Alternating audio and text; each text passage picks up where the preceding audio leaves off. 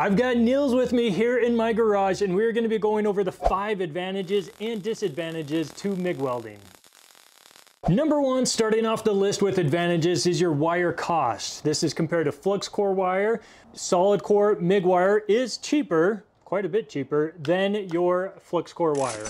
That has the flux core. It has to be, it's a 2-part process. This is just manufactured as one thing. That's it? Is that all there is to it? That's it. Okay. Now you may notice lots of people are like, well, hey, what's with the whole copper shiny looking stuff? There actually is a very small film of copper over that to protect it. Number 2 advantage would be the cleanup and the overall process. If you've done any flux core welding, which we have, you'll know flux core leaves a lot of gas, spatter, dust, smoke. It all needs to be cleaned up, and sometimes it even takes a little elbow grease with a wire brush. MIG, this is where it takes the cake right there. The cleanup is almost none. You will have a little spatter here and there, but really there's not much you have to do to it after you weld. So you don't have to wire brush it off or anything like that with this, like you do with flux core? Yeah. Oh, that's kind of awesome. Okay. Number 3 advantage would be you can do thinner material with MIG welding. So this is where it's great for auto body, those panels where you got some thin sheet metal. Combine that with the quick, clean, easy cleanup, and that's where just use MIG welding. So I've done some thinner gauge square tubing, and I seem to like burn through it every time with the flux core. So you're saying MIG is going to be a little more easy to work with in that scenario? Definitely. Okay, good to know. Yep. And then when you go to restore your car too, yes, use MIG for those panels. That's on my list for next year or something like that. Yeah. Number 4 advantage would be productivity. Now I pull up my good old Stinger because if you know anything about stick welding, you've got your rods, you're having to replace these because they're getting used up. Well, MIG welding, like flux core, so similar within these two, but MIG welding, you can put a big old roll in there in your machine and it will just keep outputting as long as you're pulling the trigger. As long as the machine can handle it, you can keep going forever. You can bump it up to aluminum. Lighter than it should be, or lighter than it seems like it would be for this, this size of a spool. Yeah. Yeah. So it's aluminum. Okay, this is fascinating to me. I've kind of always wanted to do aluminum. So MIG, is it like way more difficult, way more complex? That's a loaded question. Okay. Yes and no. Maybe another video. Okay. We won't dive too much into it. It does take a little extra finesse, I will say. You do need an extra thing called a spool gun when you're when you're MIG welding aluminum. But I had no idea that aluminum was even an option, so that's like pretty exciting for me. I've always wanted to try that, so I'll be giving it a go. Next video. Next video. I'll butcher it, I'm sure, but gotta start somewhere.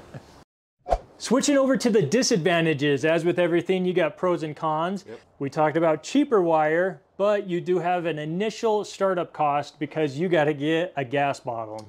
Let's start with the basics of if you're MIG welding, there's going to be 2 main gases. There's lots of others. Stick with these 2 and you'll be good. A C25 mix or 100% CO2. Okay. This is like the smallest bare bones things you can get. Wouldn't even suggest this size for a home type use, just because you'll use up this size very quickly. Okay. But you're probably, you know, 100, 150 for this. Oh, wow. Whether you can see the bigger bottles in the back, can't just easily lift those up. That's why, hey, this is actually perfect to show you guys. But that's right, yeah. Yeah, we got bigger, you know, this is 125 cubic feet. Didn't think I mentioned that. Yeah, what size is this measured in cubic feet. This is 20. Okay. It might be 10. I don't know. Okay. Small. Small, okay. Yeah, but in short, yeah, I mean, it ranges from 150 bucks on up. So that initial cost to go get a bottle is higher, but you don't have to keep paying for the bottle each time. You can do an exchange, just like with your propane. Okay, this is propane take model. Okay, yeah. Gotcha. Yep, so you take it into, and the great thing is you don't even have to take it into the same place you got it. Any place that sells welding gas, you can take your bottle in and they'll exchange it for that same size bottle. Okay. Same like propane in general, right? Yep. Yeah. Okay. Yep, gotcha. Same deal. Speaking of gas, I mentioned 100% CO2, and that's what this is. This is an aluminum bottle of 100% CO2. Why I bring this up is because it's actually cheaper than your mixed gas. I love it because it works just the same, so why not pay less for gas? Yeah. Side note, if your wife wants the little extra fizz in her soda, just hook up a little hose right there, and you can. They actually do sell little regulators and kits that you can totally make your own bottling. Have a lot of fun with that, doing some different things with CO2 and playing with that a little bit. Second disadvantage, other than the initial cost, is you're adding gas. So portability, you've got many things, so you're not going to haul all this stuff out to the field or outside. It's kind of a shop on the cart. Yeah. I think you mentioned you picked up a cart this time. Yep. It's most likely going to stay there. Your setup time itself, since you're having to run the gas, hook up your flow, your regulator, the flow meter, and get all that set up. Setup time, slight disadvantage for MIG. Yeah. Number 4, the gas. Yet again, man, this thing's kind of it's all about the gas. It's all about the gas. Yeah. It's not great for outdoors. So if you can imagine any type of wind that comes by, it's just going to blow the gas away, and that will defeat the purpose of the MIG weld.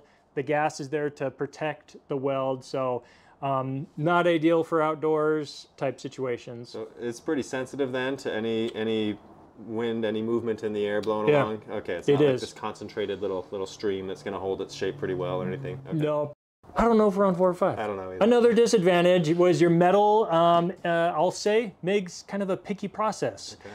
Your metal needs to be clean, doesn't like rust, doesn't like paint. So, not like you're going to be welding outside anyway. So typically indoors, your metal is already slightly clean, hopefully.